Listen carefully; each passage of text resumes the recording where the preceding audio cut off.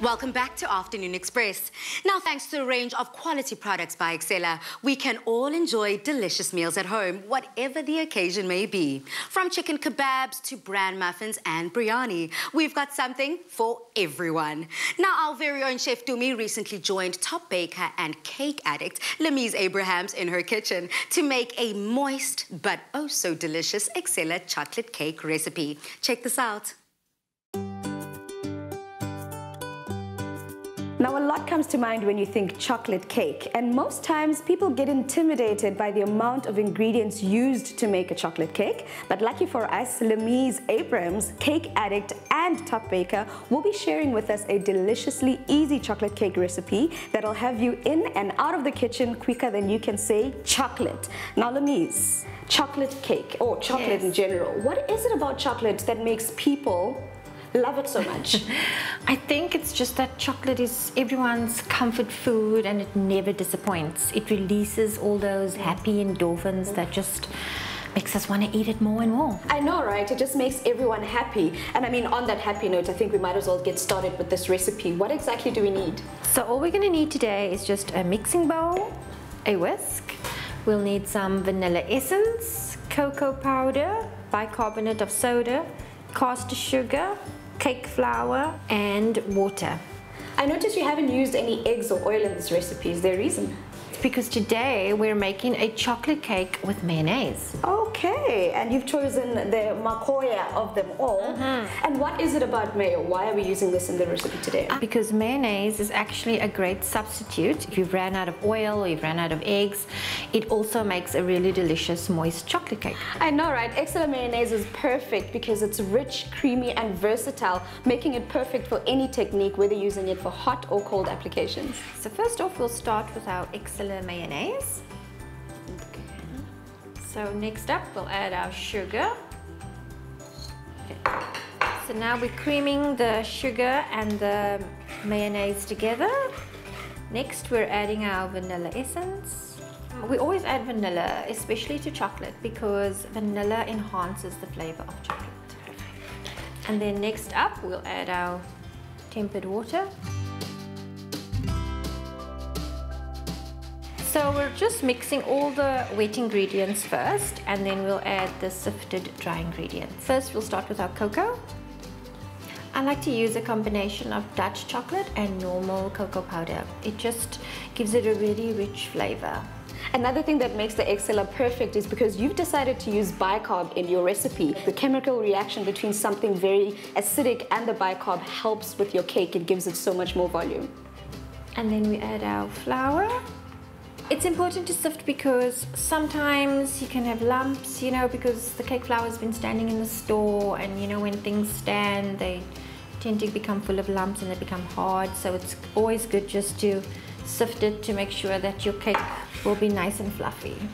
People get very intimidated when making cake, and especially chocolate cake. What do you think people get wrong? One of the things people tend to get wrong is that they tend to over mix a cake, you know? And it's very important just to mix it until it's combined, and then that's it. That batter already looks so divine. I know, it does. I mean, we hardly got any cakes in the oven because I ate the batter half the time. So what consistency are we looking for? We're just looking for a very smooth consistency. You'll see the batter will become shiny and smooth, and that's when you know it's ready, when everything is well combined. Okay, perfect. And how long do we bake this for? For 30 to 35 minutes on 180 degrees. Perfect. That looks fantastic. It does. It's absolutely ready to go into the oven right now. Perfect. Let's get it in there. Okay. I guess this is the perfect time to get started on our frosting. Yep, the perfect timing. Awesome stuff. So before we go too far, may I ask you please just to melt the sugar, the brown sugar and the butter for us together? Sure. The reason we're melting the two together is because we want a beautiful smooth consistency to be added to the rest of these ingredients, which is cocoa powder, some icing sugar and some milk.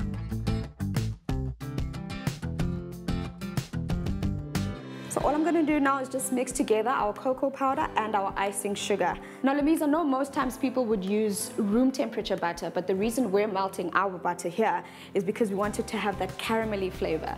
Talking about caramel, I think it's ready. All right, bring it over.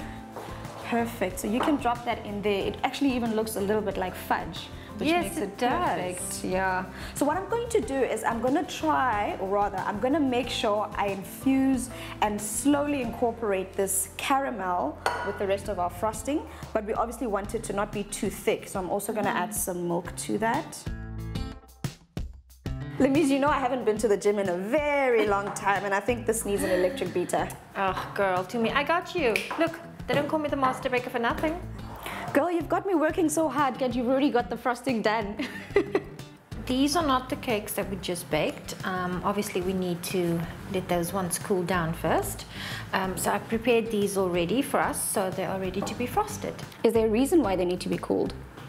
If you place the frosting onto a hot cake, it will literally melt and the cake will fall apart. So we need it to be cool before we frost it. Wow, they look absolutely divine, but the frosting is missing, so let's do it. Hey, great, let's go.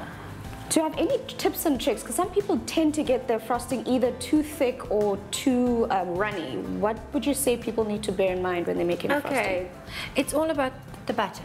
It's very important that your butter is actually room temperature. If you have melted butter, or if your butter is too runny, it can actually create a sloppy mess. But I mean, for this one, we actually made a caramel, so that's the difference. Okay, so the piping's done. So now we're just going to smooth it out. Lameez, on your Instagram, I've noticed that your cakes are always so smooth. How do you get that right? It's just as simple as putting your metal scraper into some hot water. Just give it a good wipe, and there you go. You're definitely a master at this. Can I give it a go? Of course you can. Awesome stuff. I'm going to do the last layer. Great. Perfect. So just pipe in a circular motion all around until you've reached the center. Until I've reached the center. Don't judge me, South Africa. I haven't frosted a cake in a very long time.